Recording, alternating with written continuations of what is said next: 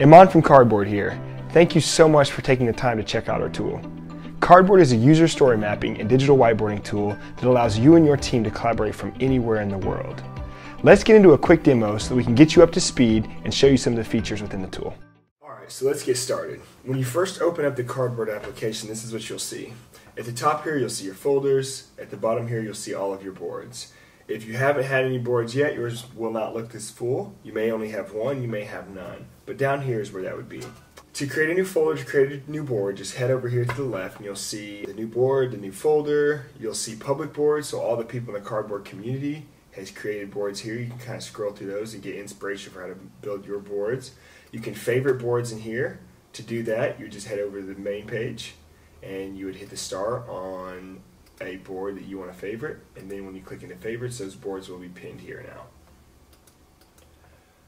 So for the sake of this, we won't be creating a new board, but if we were to create a new board, you click into here and you would see all of the different templates here. For this specific demo, we're going to use a user story map. If you want to use a freeform canvas to where cards are not locked into a grid, if you want to use an opportunity canvas, business model, maybe an empathy map if you're a designer, whatever you'd like to use, you can do that here. You can choose which community this board goes into, whether it's private or public. You can import through a CSV file. But regardless, either way, if you were to click a user story map, open this up, I can name my board, let's name it CardBoard Demo. Create my board, and now I have a brand new blank canvas to get building on. If we were to head back out, for this example, we're going to use this demo board. And so this demo board, as you can see, it's already been filled out a little bit, but this represents a Lyft customer's experience from the moment they first find and install the Lyft app all the way to the end of the experience.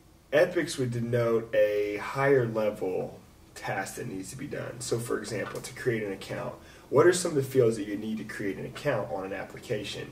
Now we break these down into our user stories, which are more granular explanations for that larger epic. So we need a full name, we need an email, we need a mobile phone number, we need to create a secure password. All of those things are now being built into this epic so that we can figure out what needs to be done and when. If I want to add new cards onto my board, let's say entering payment information, I want to pay by an invoice, or I want to send in check. Let's say they want to pay like that, whatever that is. I can now add these cards simply by just dragging a card onto this board. Or I can right click into the empty space and add cards that way. If I want to add an image card, here is an image card. So if I want to add an image card, all I would do is just drag this onto the board, and then I would add an image card directly into there. And if I were to open up the back of the card, you'll see that the image is larger to where we can now see it. Here we have free text, so all of this right here is free text. If I were to add free text onto my board, just drag that on as well. Start typing. I can select it, I can change its color, I can change its boldness, I can underline it, I can italicize it, I can change the font size. All of that can be done with the free text as well. So if there's ever a situation which I want to label, let's say we want to call this release 2 down here, I can use my free text to do so. We also have background images. So background images work a little bit different than image cards. Whereas an image card is the same size and shape as a card, a background image actually goes, as it sounds, in the background of the board. So if I wanted to add meeting notes, let's say I want to create a custom template of something that currently exists, or I want to add a background to my board, I would just add this background image right here, find a file, sweatshirt, and now I can post this background image into the back of the page. I can resize the image as well and move it wherever I want it to be. If I want it to be behind a different picture, I can send it to the back, put this one over top of it, or vice versa. We'll go ahead and take this off. Something that's in CardBoard as well, all you'd have to do is hit the question mark, and it'll open up a new tab with all of our shortcuts here. Horizontal and vertical dividers. So these are used when you want to sketch out a release. So let's say we have an MVP, a minimum viable product, which is the least amount of features that we can add into a product and still release it to the market Or I want to add a sprint. And what a sprint is typically a 2-week period to where developers and a business unit's working on the specific priorities or tasks within that section, within that swim lane. I can add horizontal or vertical dividers to slice up my board, and this kind of helps a little bit with organization and prioritization. So now let's open up the back of a card. When you open up the back of the card, you can change the status of the card. You can change the estimates. Let's say this will take 5 hours of work, or if you're relative to what t-shirt sizes are, this is a medium-sized project. You can all add these estimates into here. You can also change who the card is assigned to. So if specific tasks belong to specific people, you can add those into here, and then the avatar of that person will then show up into the front of the card. It makes it an easy way to visualize what belongs to who. As far as the description goes, this is a section to where you can add text, whether it's small, large, add more text here. I can resize this, make it small. I can make it bold, italicize, underline, strike through if it's already done or it's being deleted. I can change the alignment of it. I can add images into here. As you can see here, we've added a lift GIF experience here. This is just an image that's now put into the back of the card. You can bullet the list. You can add hyperlinks, quotes, code. Now we can actually add attachments into these as well. So I can just choose a file here, and I can add photos now into here. If there's requirements documents, I can put those in here as well. Any file I can just add into this card so that all of the data or all of the resources necessary to fulfill this card or complete what needs to be done within this card, I can add those files into the attachments here. And I can also have discussions too. So I can say, hey, tag myself or tag my team members if there were any on this board. Hey, quick question. Then I'll get notified down here in the bottom, and I'll also get an email that says that I've been notified or that I've been tagged into a card and I need to check this out.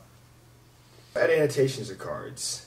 So if there's something that maybe we need more discussion, maybe we don't want to use Apple Pay. So instead of just deleting the card, we can say, hey, this needs discussion.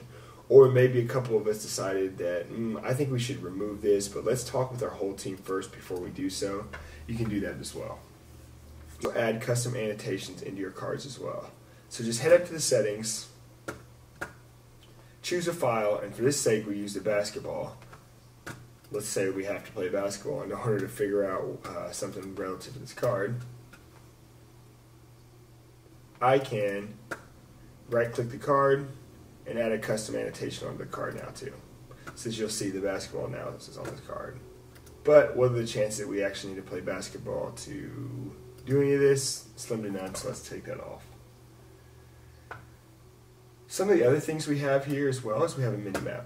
So if you want to pan quickly through one part of your board to the next, you can do that through the Minimap. As your boards get bigger and much larger, you may want to quickly get from point A to point B, and when you open your Minimap and you do that, that makes the experience a lot quicker and a lot easier. If I want to come all the way down here, snap back up to my image card, that will all show up in here.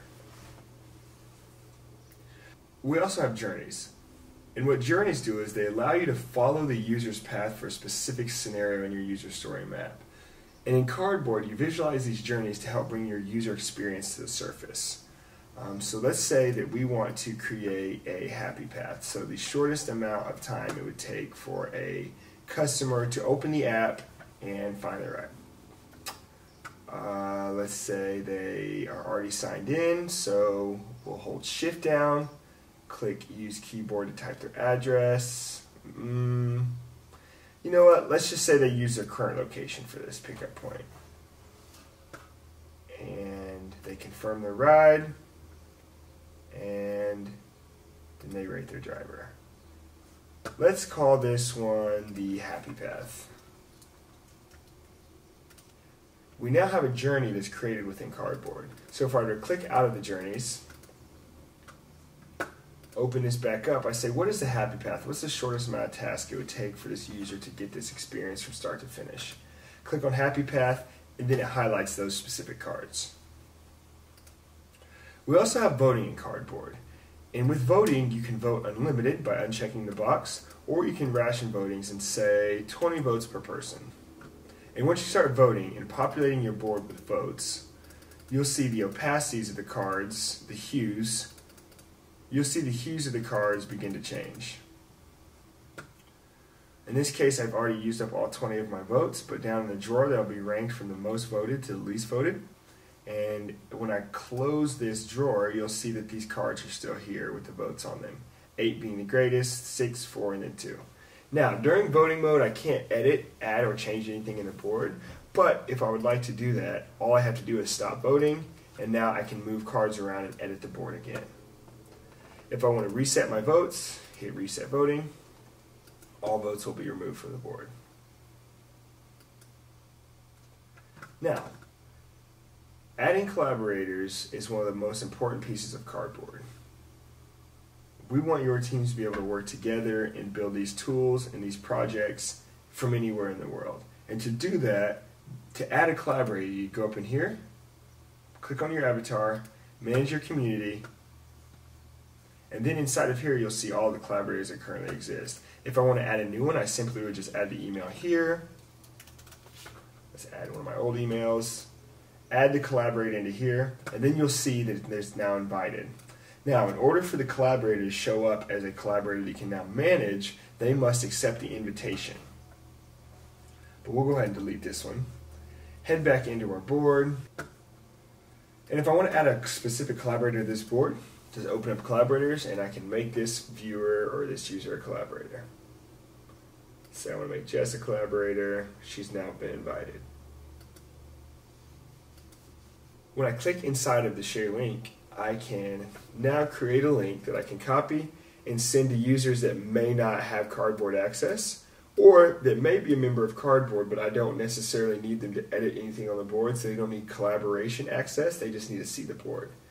I can copy this link, copy it to my clipboard, and I can now send that link around. If there's a situation in which I don't want the link to be there all the time, I can destroy the link here, and then CardBoard will now create a new link for me to share with. Now, if I were to hit these change, this is where our integrations happen. And within CardBoard, we have 6 different tools in which we integrate with. And one of the most popular happens to be the Jira software. If I were to click into this, it's as simple as adding my instance URL, my username, and then an API token. And once I do that, Jira will now sync into my board. If you ever need any type of help, you can click down here on the intercom. Here we'll post some of our most recent blogs. We have a place for you to get a live demo. And if you want to start a new conversation with us, you just hit this here. You type in your response, and now that will pop up in intercom. We'll be notified on our side. We'll get to your request as soon as possible. You can also download your cards as PDFs, you can download your boards as PDFs, or you can download as CSV files. And this is typically used if you want to back up your board. For those of you that have admin access, you can actually click here in Users Reports, and you'll see everything that your team and your community has been doing. You'll see how many cards they've been posting on their boards, whether their board is public or private.